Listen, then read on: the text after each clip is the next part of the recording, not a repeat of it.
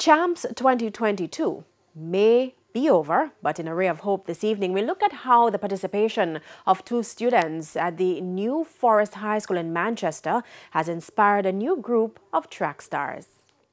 They did not win the 2022 Boys and Girls Champs, but there was jubilation Monday at the New Forest High School in Manchester. With just two athletes, the school participated in the event for the first time. I don't know if you had the euphoria when we qualified for Beijing with Usain Bolt. It's that kind of atmosphere that exists here, and it existed then when we qualified. It's a big deal because Girls and Boys Championship is the greatest junior sporting event on planet Earth.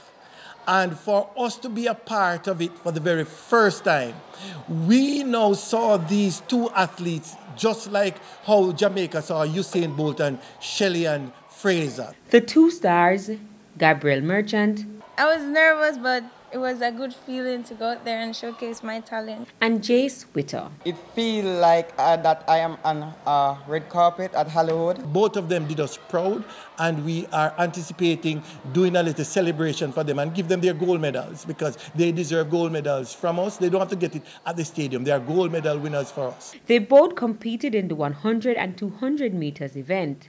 Jace in Class 2 and Gabrielle in Class 3. I always motivate my athletes and want them to perform at the highest level, to represent the country, that is, and to become a professional, to earn in their areas. Despite not having adequate resources to train, the two were able to qualify to participate in the prestigious track and field championships. We don't have any gym, we don't have an auditorium, we don't have anything, but out of the nothing we have created something. Now others are inspired to join the track team. There are parents now coming to me and telling me that their children can run. I don't have to be asking now. There are children who met me this morning on my way through the school gate and said, "Sir, I want to be a part of the track team." Although they didn't have crowd support at the National Stadium, the school representatives who made the trip were beaming with pride.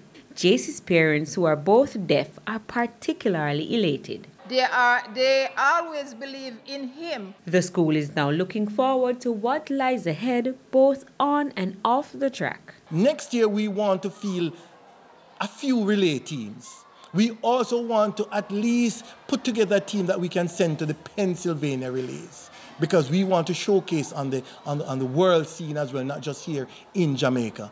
With a ray of hope, I'm Kian Morgan.